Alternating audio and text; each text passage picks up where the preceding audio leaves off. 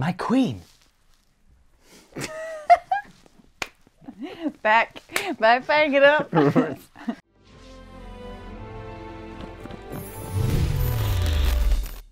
Welcome. Today we'll be talking about our new ancient Egyptian cultural settlement. But first, make sure to click on the red button below and subscribe to this channel. Oh gods, how could I let our kingdom's finances get so bad? Well, I did mention something to you about it last month, my queen. But you said it would all be okay. I guess maybe you were just in denial? Kurt, this is no time for bad puns. We're in serious trouble here. Oh, I'm sure it'll be okay, my queen. Something will turn up. It always does. I'm not so sure this time, Kurt. You must go and find a solution to this matter. Seek help from other kingdoms if you must. Yes, my queen. Heed the call of Queen Nefertiti and join her in battle on the banks of the River Nile. Help her establish a city and defend it from her enemies, securing your place among the history books.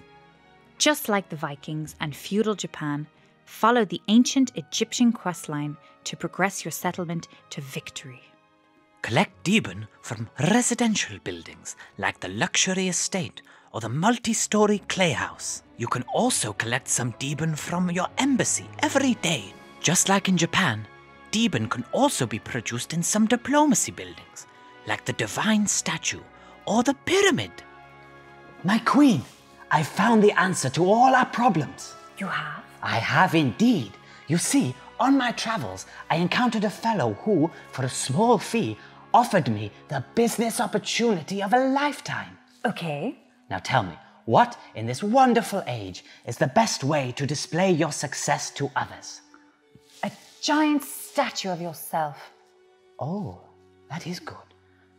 Okay, then what is the second best way? I don't know. With smell! What? The smell of success. Pheromone. For men. You bought a bottle of perfume? No, not just one bottle, no, hundreds. I bought into a business opportunity where I can sell this perfume to everyone in the land. Just like previous settlements, the Egyptian settlement also comes with 4 brand new cultural goods buildings, such as the flower farm, which produces beautiful flowers for your settlement, and the place of prayer, which earns the favour of the gods with sacrificial offerings. But in ancient Egypt, there's a twist. Cultural buildings use a new resource, loot, to produce goods. Keep watching to find out more. You see, I sell the perfume to everyone in the land, and I pay a small percentage of what I make to the fellow who was gracious enough to introduce me to this wonderful opportunity. So you paid a fee up front, and you have to pay a percentage of all the money you make from selling the perfumes. Yes, it's brilliant, right? And what's more, I can even recruit people to sell the perfume on my behalf, just as I did for this fellow. This sounds ridiculous. I want you to get rid of all the bottles of perfume and figure out a real way to fix our problem. Yes, my queen. There's something strangely familiar about this shape. The biggest change with ancient Egypt is its focus on battles. After completing the first quests, you'll open the siege camp situated inside a pyramid on the outskirts of the settlement. The siege camp offers you 3 battles to complete each day. An easy, medium and hard battle with varying rewards. Each battle one earns you loot, which you can use to create cultural goods. But you're not going to use your tanks against ancient Egyptian warriors? That wouldn't be fair. The Egyptian settlement comes with its own set of 5 units, such as the mounted camel archer and the war elephant. These can be trained in military buildings, which you unlock as you progress. I did it, my queen. I sold all of them. What? The perfume. Pheromone.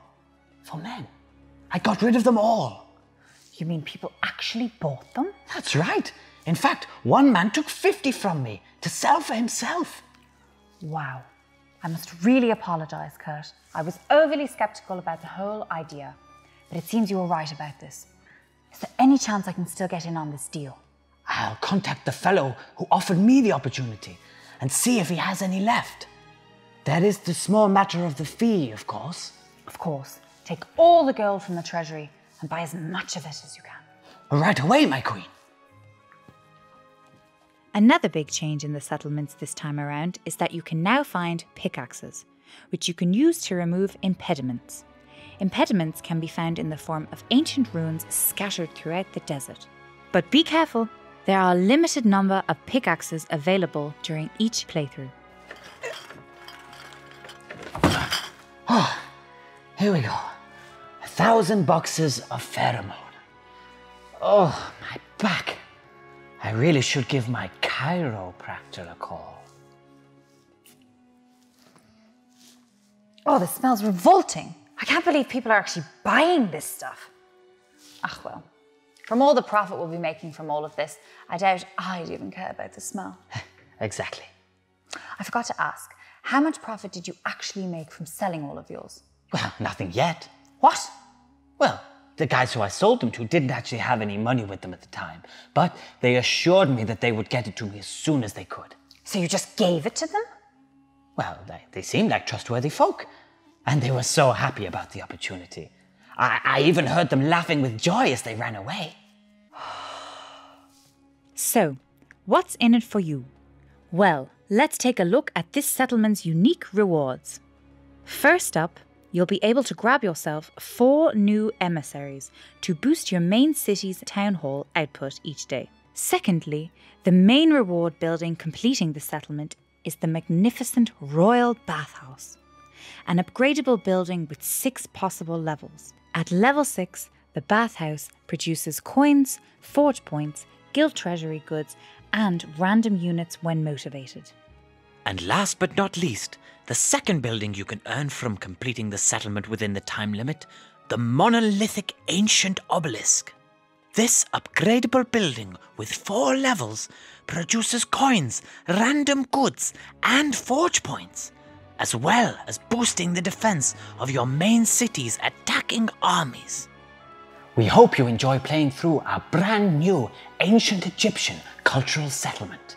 As always, let us know what you think in our forums and in the comments section below. And of course, if you haven't done it already, like this video and hit the notification bell to get updated whenever we post something new. Goodbye.